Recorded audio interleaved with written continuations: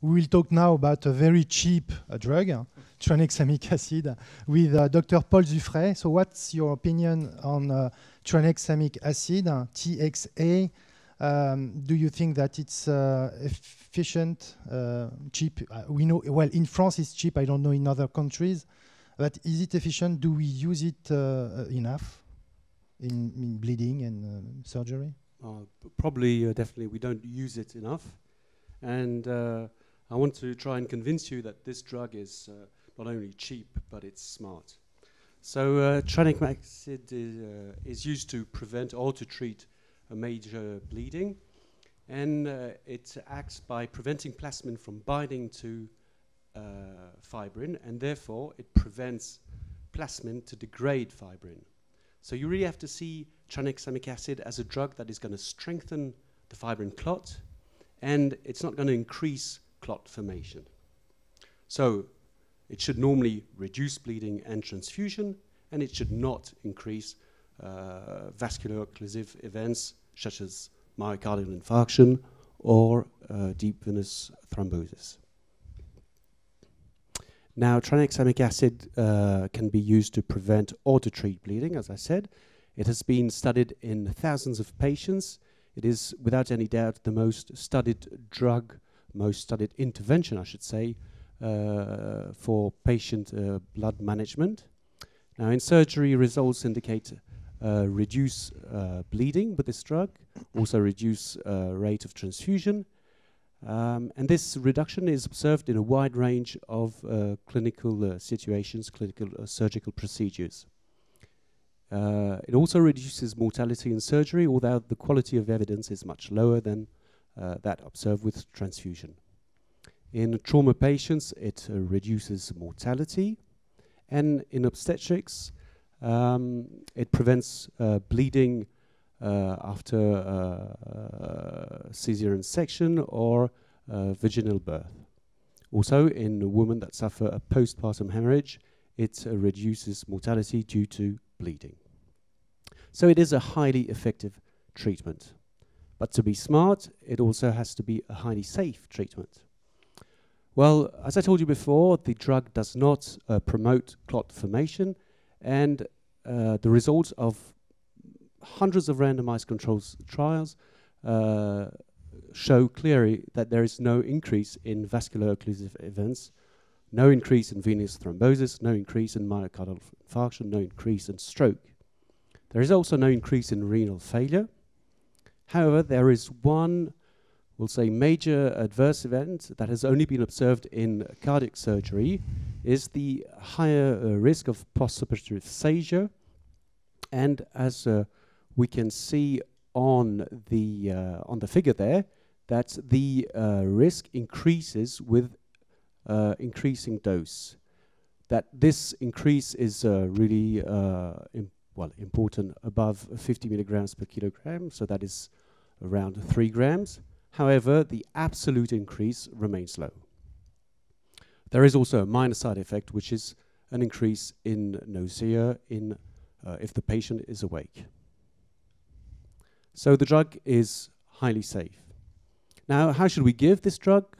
Well, the most important message is as soon as possible.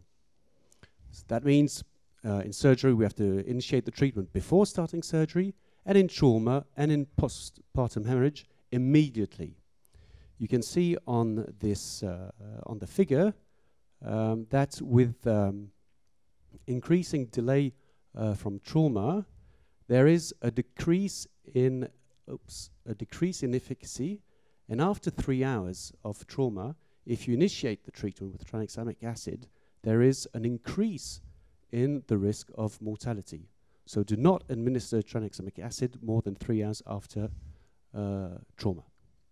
So how much should we give? The dose is 1 gram. There is no evidence for higher doses. And how long should we give it? Well, in most cases, 1 single preoperative dose is enough. In total knee arthroplasty, a second bolus 3 hours after the first dose or at the end of surgery should be given. And I would like to emphasize that the most important when we administer this drug is to follow the regimens that have been studied in randomized controlled trials. And I like to remember that in trauma, in the CRASH-2 trial, the dose was 1 gram and another gram given over 8 hours. And in the woman trial, in postpartum hemorrhage, the dose was 1 gram and a second gram was given 30 minutes later if the bleeding persisted. So, yes, it is a smart drug. It reduces mortality, and the really important message is to give the minimal effective dose, which is 1 gram, and give it as soon as possible. But it's also cheap. You mentioned that in France the direct cost is really low. But in England, they have performed an economic evaluation of this drug and have shown that for patient blood management, it is the most cost-effective option. Thank you. Thank you very much, Paul. So it's quite convincing. I have several questions. Regarding surgery, how do you choose a surgery that will need the administration of tranexamicacid? You talked about cardiac surgery. You talked about obstetrics, trauma. Now, for example, I have cancer surgery. In which patient will I choose to use TXA because of a potential bleeding? Well, the English have given a very easy answer to this, and they say that they recommend, they don't say you ought to or consider, they say you should use tranexamic acid if the bleeding is going to be above 500 milliliters. So that is a lot of surgical procedures. Okay, how do you predict that? I am not able to predict any bleeding with any surgeon, so help me. No, but I mean, this is going to be cancer surgery is a very good example. Okay. I mean, but also even in procedures where the bleeding is less.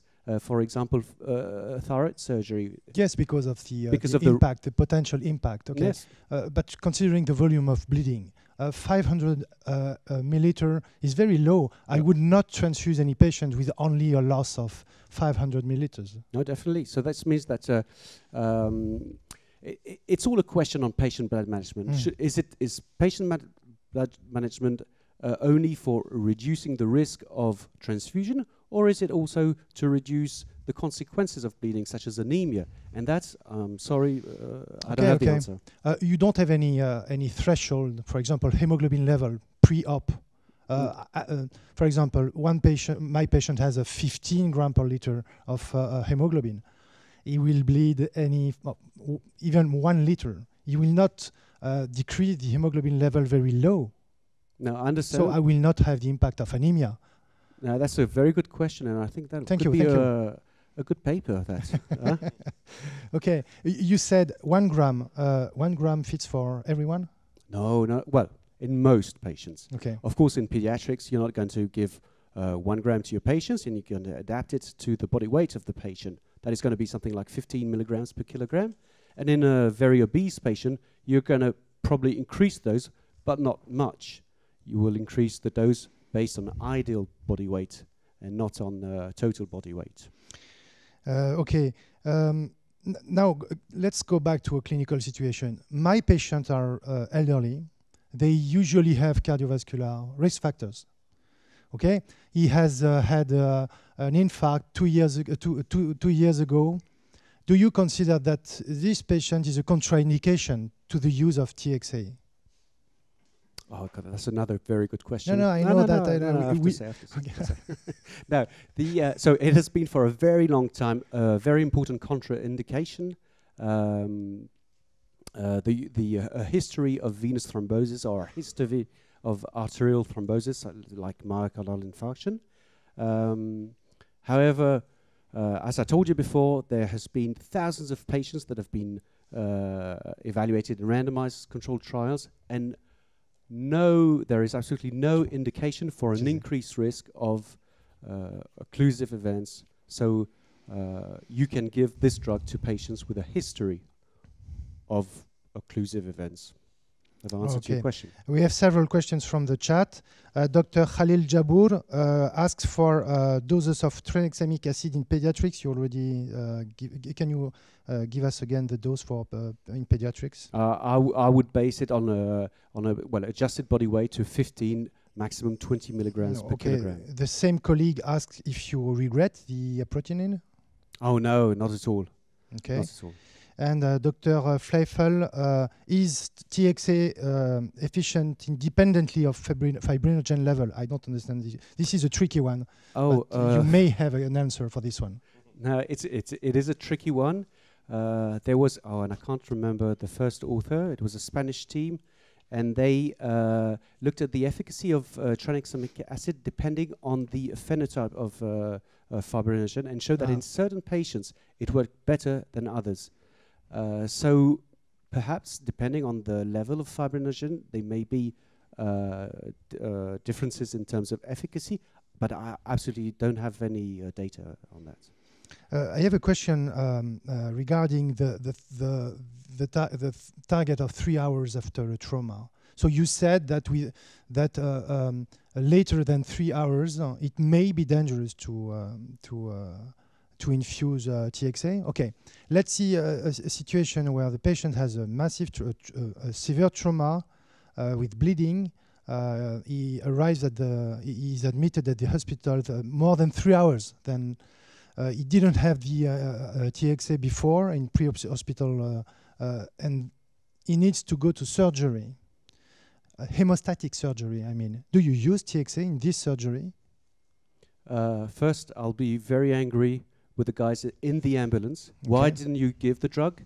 And no, I will not give the drug. It has to be given before 3 hours.